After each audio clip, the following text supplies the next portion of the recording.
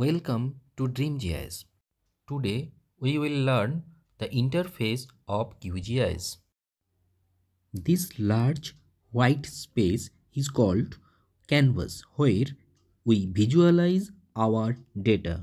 All window in left side is called layer panel. In this panel we can see our added data layers. The name of project or name of software. If we save our project, then name of our project is showing here. Now this is the processing toolbox. Here all tool available in specific section, or we can search for specific tool.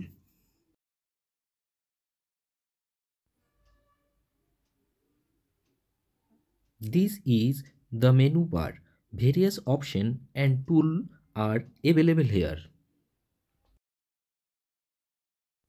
Just below the menu bar, you can see the toolbar.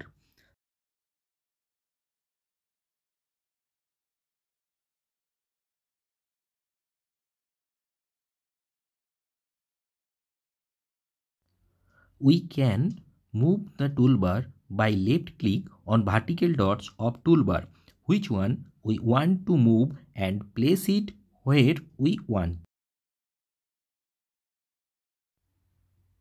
Like this. We can open or close different toolbar by right click on empty space of toolbar and check on or check off the specific toolbar.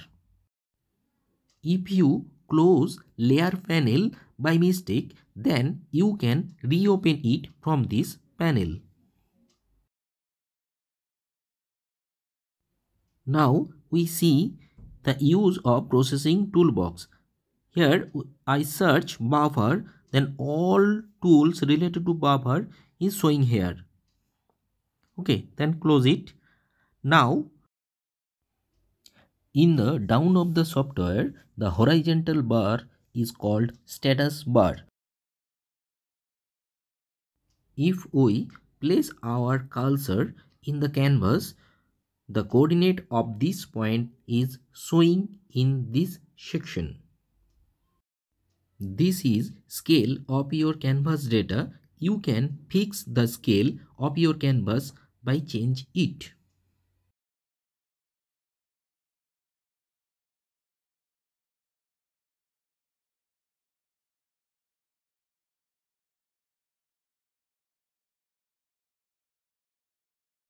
Magnifier used to zoom in and zoom out of the data on the canvas.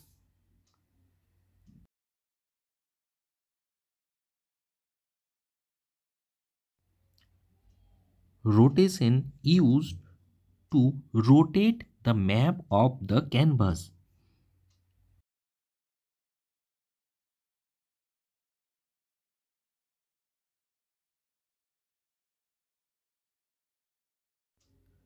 Render is used to render the data. This is current CRS information of current map.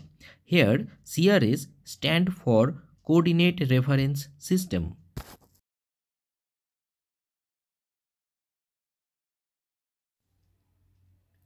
Being familiar with the interface of QGIS software will reduce working time and increase productivity.